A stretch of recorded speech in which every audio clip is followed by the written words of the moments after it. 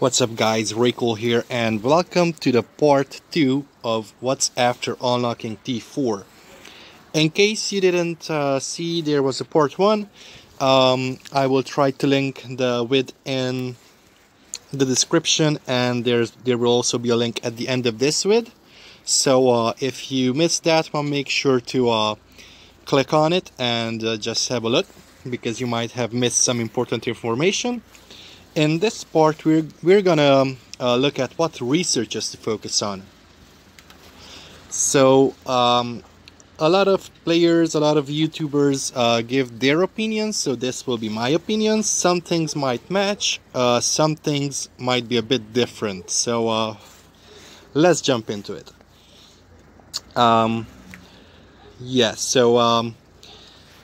We don't have to talk about the economy tree because you already have that maxed out for T4, and we don't have to talk about the military tree because same thing, you already have that maxed out for T4. We will look at the other research trees. So this will be a don't do list and a do list. So don't do defense. As you can see, I barely got anything there because it's basically useless. So unless you would like to be a wall trap, don't do it. Monster hunting, do it. This is on the do list. It's very important to do monster hunting. Max it out as soon as you hit T4, because it's very important, and it gives you a lot of gems, it gives you a lot of items, speed ups, rare materials, and also it generates gifts for your guild. So it's not only you who benefits out of this, it's the whole guild, because you will be hunting monsters and killing a lot of monsters. Upgrade defenses. It's don't do unless you want to be a wall trap. So as you can see, I only got a couple of researchers there, and these are probably because I did some guild fest events, quests, or I just needed a very small amount of points to finish up a hell event or something. So it's on the don't do list. Next would be upgrade military. Well, this is a contradiction. Well, let me put it this way.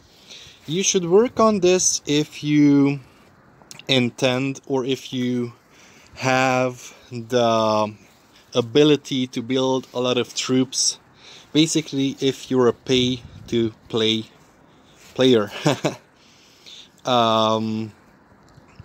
I did do a lot of these, and I will be doing a lot of these, but this wasn't my priority. So basically what I wanted to get in this tree was the quick swaps. So so it's annoying when you have to manually always switch around your equipment. So I wanted to get those, and I wanted to get bigger army 1, training speed, innate talent, and so on. These are all great, and central command. Just to show you what I'm talking about.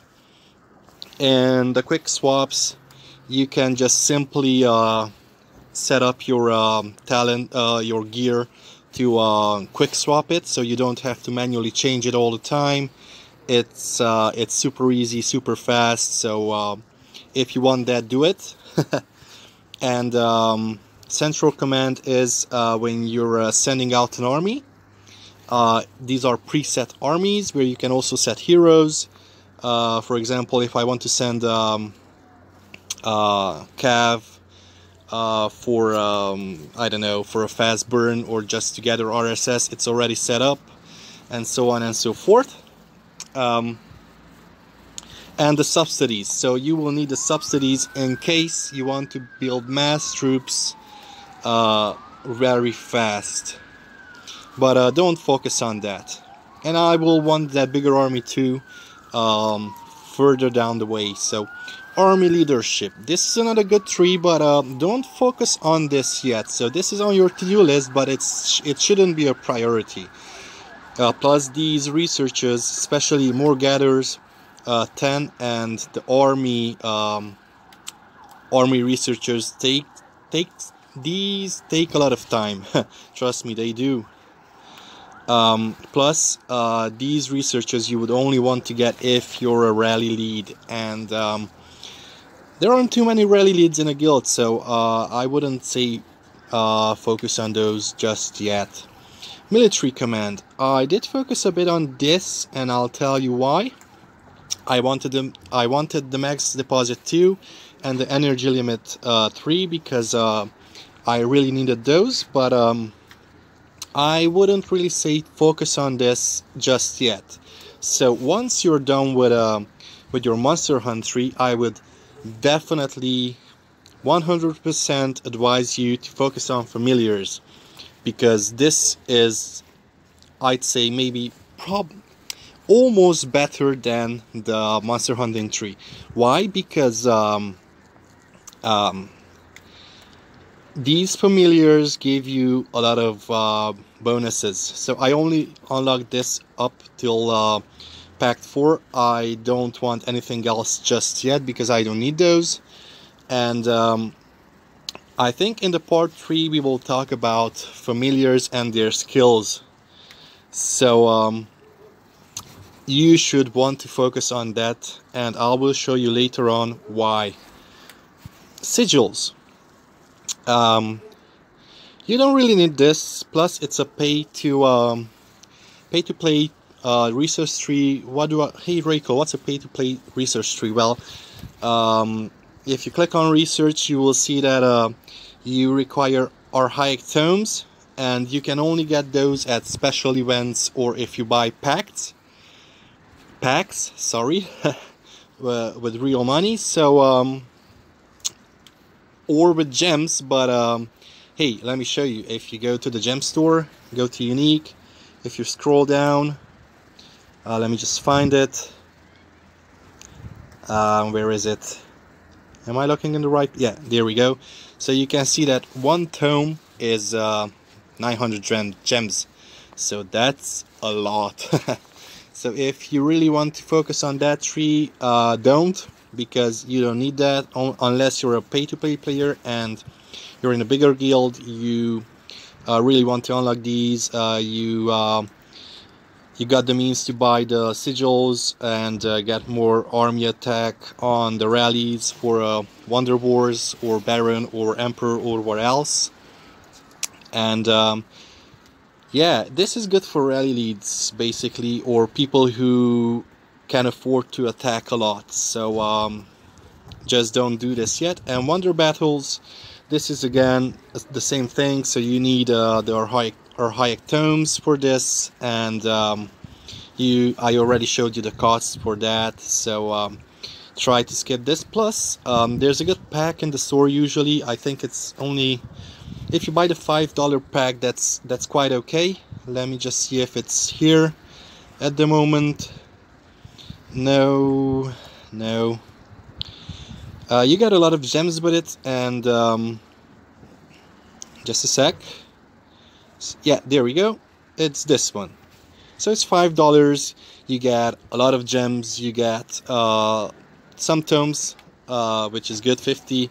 And you get a good amount of chests, and plus you get champion chests, slayer chests, and the rest. So this is all good stuff.